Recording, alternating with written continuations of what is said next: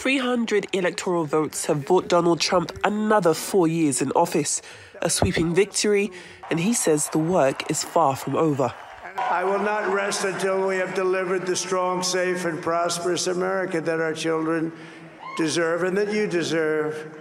This will truly be the golden age of America. That's what we have to have. His supporters say they are optimistic for the immediate changes for the better.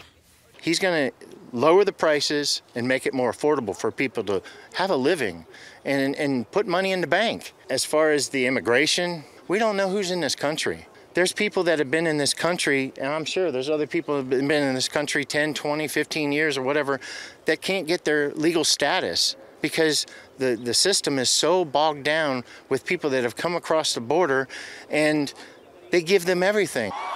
A short distance away at Howard University, Kamala Harris took to the stage at her alma mater to deliver an impassioned concession speech. While I concede this election, I do not concede the fight that fueled this campaign.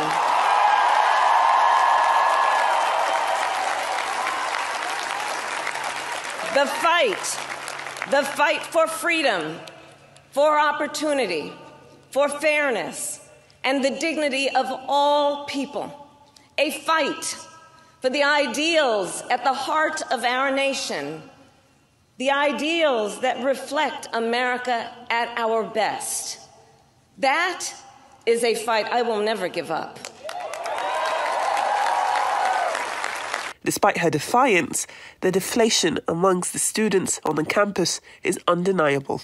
If I'm being quite frank, I don't feel hopeful.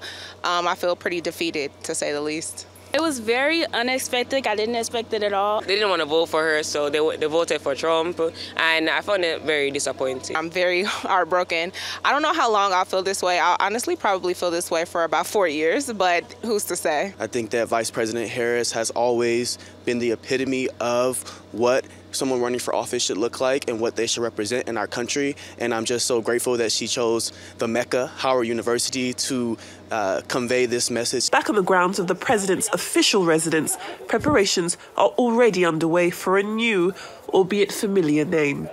The road to the White House comes with twists and turns, but inevitably there's history on every corner. The next occupant will be Donald Trump, in a presidency he says will put America first for the second time.